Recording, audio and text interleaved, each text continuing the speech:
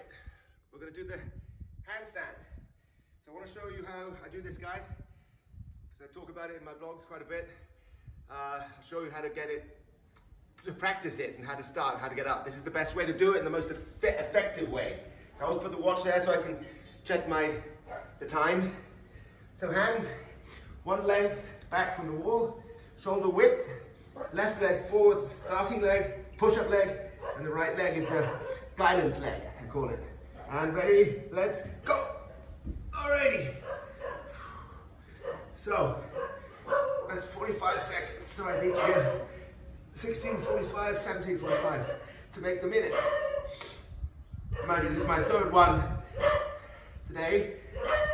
I'm not in practice. Lately I've been slacking a bit with the handstand. So you can see how I do it, and I do it. And it's really, really great to do this. It's fantastic for the back, arms, shoulders, core, and your mental strength, and I balance a bit towards the end, and down.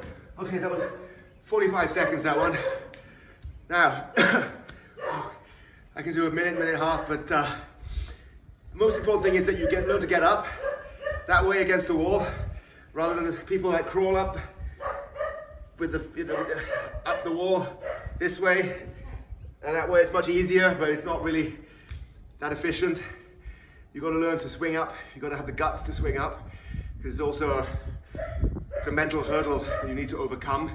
People fear it for some reason because they're kind of like feeling like they're going upside down and may fall down on their head or something like that, but you don't really. You just got to lock your arms and there's nothing much can go wrong. Better to do it with someone in the beginning to help you bring the legs up, and you're good. And I wish that dog would stop barking over there. Anyway, have a great day. It's Thursday here in Bali, and we're going into a long, beautiful Christmas weekend.